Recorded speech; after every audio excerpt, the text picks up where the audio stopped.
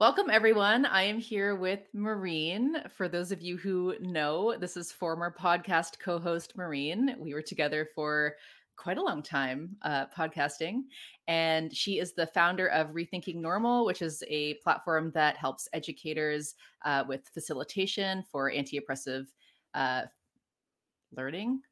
Yeah, you're doing great. Sorry, I'm like, what? What's the tagline? No, I'm actually Um, very impressed. good. So we're going to do something a bit different today. Maureen's going to be interviewing me a little bit about my education journey, I suppose, what I hope to teach in my classes, and how I do it or how I try to do it. And then because Maureen is the creator of a number of facilitation activities that I have started to dabble with and use in my teaching, we're going to talk about a few of those activities and how I've used them. And yeah, how they were received and all of that. So we're going to do part one of this conversation on this channel, and part two is going to be on Maureen's new channel, which is Rethinking Normal. So Maureen, do you New want baby to channel. yeah, new baby channel. Do you Yeah. want to talk a bit about Rethinking Normal, since I feel like I didn't quite pitch it as well as You're not doing yourself justice. I think you did great. Okay. Oh, Yeah, so I started facilitating about 10 years ago. And even when we were doing the podcast together and when I formally had a YouTube channel educating about a bunch of other things, I still really wanted that connection with groups in person and through facilitated dialogue activities. So I stopped any online creation for a while, and I've been mostly facilitating in person. I work with young people and also with teachers in schools. I spent the last year working in corporate settings, designing and delivering anti-oppression learning programs. And I also have a huge interest in documenting the activities that I create. And so I've documented a host of activities on my website, rethinkingnormal.org. And I've very recently created a YouTube channel where I'm talking to people about how I run them. And I also want to create videos on just facilitation strategies and interviewing other educators like yourself who educate about radical topics. Absolutely. And I would definitely recommend your channel. I've already learned a lot about just strategies for asking effective questions, honestly. Because yeah, I kind of fall into the lecturer category where I'm trying to move away from just strictly lecturing at people and incorporate more facilitation activities and things that are really going to get people to have those light bulb moments, but do it themselves as opposed to me just telling them. Mhm. So yeah, very much recommend the channel. So yeah, let's get into it. So again, this is part one, and part two will be on Rethinking Normal. Cool. All right. So I'll start. I would love to ask you about what it is that you teach. I know in the big picture what it is that you teach, but I always love to hear you speak more about it. And I'm sure your viewers would enjoy that as well. And I'm really interested in the paradigm shifts that you hope your course will have in the minds of your students. First of all, I kind of love being interviewed on my own channel. This is kind of cool. I know. So yeah. So I teach environmental studies and geography. And for anyone who knows those fields, I teach specifically political ecology, which is basically looking at how environmental issues are not just biophysical, they're always inescapably political. It's basically taking a political economy lens to look at the environment.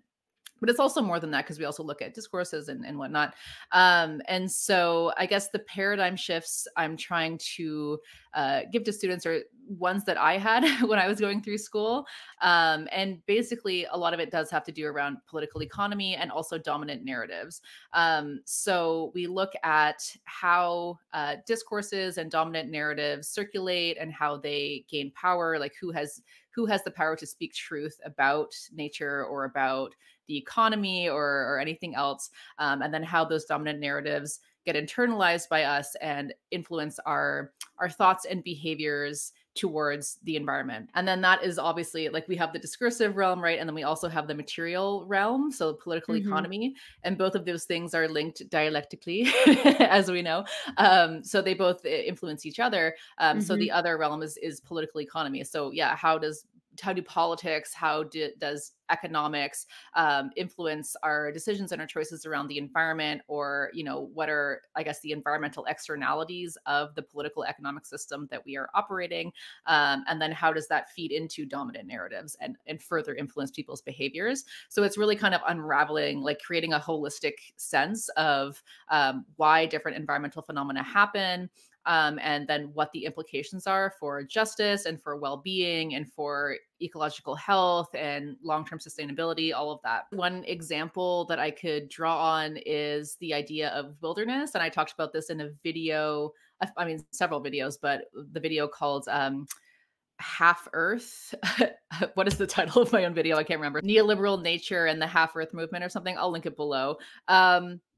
Anyway, but so our idea of wilderness has been shaped for a long time in specifically North America, through our experiences with colonialism and whatnot. But we have this idea of wilderness as this people-free, pristine landscape, and that has evolved over time.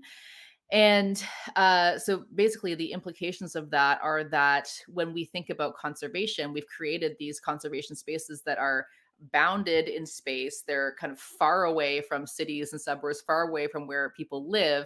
And we've enforced really strict rules about what can happen within or outside of those boundaries. And so that has legitimated the expulsion of Indigenous people from these spaces, even though the wilderness as we know it was produced by people living in those spaces and practicing their livelihoods in a particular way. That's one aspect of it. But of course, the discursive realm is also very linked to the political economic realm, right? And so another reason that we've created conservation spaces in those ways is because it was a way for colonists to come over and grab a lot of land.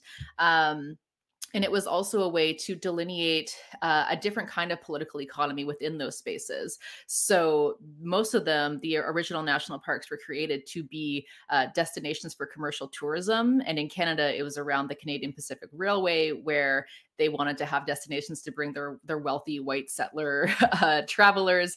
And so they were in these spaces that were, just really awe-inspiring beauty and whatnot. But basically, they would kick out Indigenous people who were producing those spaces themselves, and then decide that, okay, traditional livelihoods are not allowed in this boundary, but what is allowed?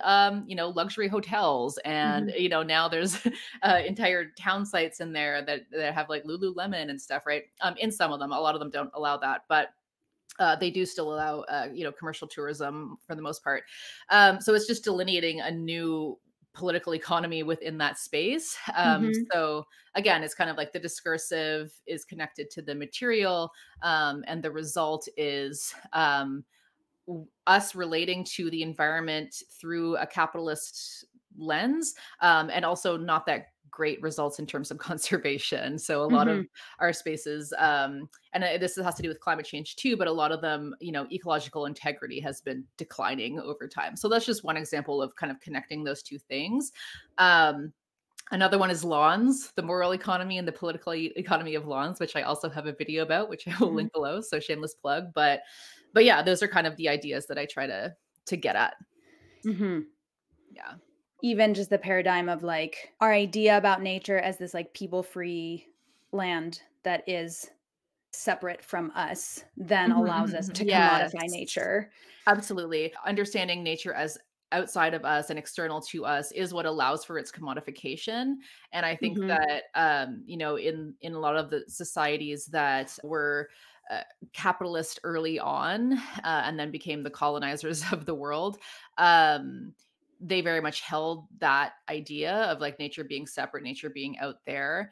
That is also very linked to their particular political economy, because under their political economy, like nature was out there, right? Like nature was resource. And so they kind of both feed off of each other. But yeah, that is the main idea, I guess, I'm trying to dismantle. And then also to get people to think about how is that then? How are we then operating in a way that is detrimental to both the environment and us, based on these ideas and these systems that we build around these ideas. Yeah.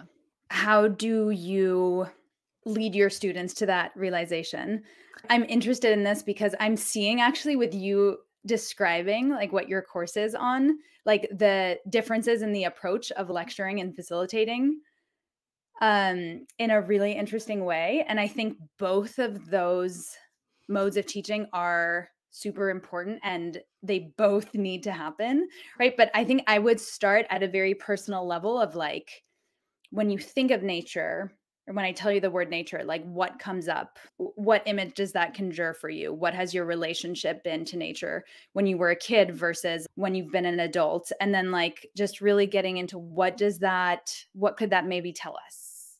I think we're both really interested in like how the stories that we're told influence the material results of Mhm. what we see out in the world. And I think both approaches, like maybe you start more with the results, what Mhm. has happened and what systems maintain it, Mhm. and then maybe backtracking to the ideology. I see, I actually like I found that very validating because I actually do start my course with those kind of questions because I start with the social construction of nature to get people to Mm, understand like how do you understand nature and like what when you think of something that's natural or unnatural, like what do you think of? We read Cronin, The Trouble with Wilderness, and just really kind of dig into those ideas. But yeah, mm, so the way that I teach it, the first semester is basically looking at a bunch of different theoretical frameworks that we can use to analyze the environment. And so that would be like the social construction of nature. We look at, population, property, political economy, market-based environmentalism, geoengineering, and ecological modernization, environmental justice, ethics, and indigenous perspectives and different worldviews.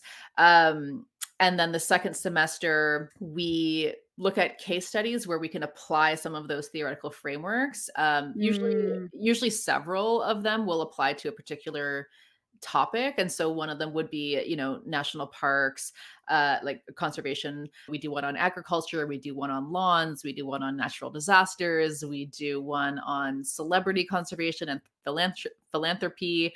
Um, yeah, so basically it's taking what the frameworks and then applying them to understand different phenomenon. yeah. Um, and I try to build the course out so that learning is iterative so that earlier frameworks lead up to later ones in the sense that, readings that we do later on will reference the readings that we did earlier on so that people can Hmm. see the progression of ideas or see how certain people have disagreed with earlier theories or whatnot. But like I said, I am mostly lecturing, but I feel like this past year has gone pretty well in terms of me I always ask questions and stimulate a lot of dialogue. And we do questions on the readings and stuff and talk about Hmm. those. But I feel like this year I'm really starting to, I mean, thanks to you, think about different ways of asking questions and bringing in more of that facilitation. But yeah, that's basically kind of how I laid it out. How are your students responding to it? You think well? Really well, for the most part, well. I mean, I get like, a range of different students. But for the most part, I am seeing these paradigm shifts happen by the end of the course, like a lot of Mm, people are like, wow, they really understand political economy. They really understand the way that these systems work and why they work and have really deconstructed a lot of their own, preconceived notions and their thoughts about dominant narratives. Um, of course, I mean, there's a range of people, right? Because people are taking my course. Not all of them are really interested in the topic. They're just taking it because they need the credit. And so a lot yeah. of them are like business students. Some of them will, either not Not be care. business students by the end. Some of them will not be business students by the end, but a few of them will. And I'm just like, like what's happening? But Yeah. for the most part, I would say the vast majority are having the kind of shifts that I want them to have. And I think Personally, the hard work of being a teacher sometimes is like you're that initial seed planter and you're not mhm, gonna see what it mhm, grows into mhm. later down the line, and That's that's sort of true. what keeps me going because even students that are more resistant or that are experiencing a ton of cognitive dissonance in the class and that just have an emotional reaction that's quite negative, I'm Yes. like, I feel like a lot of my early learning experiences were that for me, learning about other experiences, learning about other worldviews, and it really just being upsetting on a really visceral level. And as you said, like it is, I think new learnings and paradigm shifts a lot of times lead to these identity crises, right? And sometimes you're like, "Oh, wait, what I felt when I was young, when I was really young, and I was just thinking to myself, like, why are we doing this?" Or Right. saying to my family or whatever, like, "Oh, I was onto something there." And Right. then that Yeah. leads to a whole bunch of anger. So, yeah, I Yeah. think there's so much. I think that's why thinking about early experiences and like trying to visualize that invisible socialization that we all had as kids can be such a powerful way to lead to those paradigm shifts.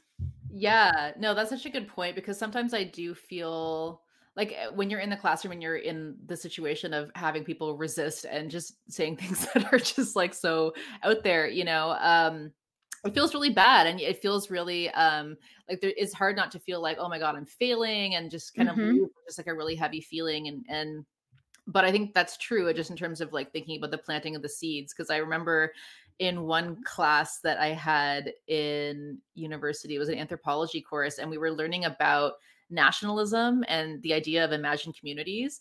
And the TA came in and was just telling us, like, what if I told you that Canada doesn't exist? And we were all just like, that's ridiculous. Like, oh, come on. And I remember being so mad and just being like, what is this? Like, who is this person?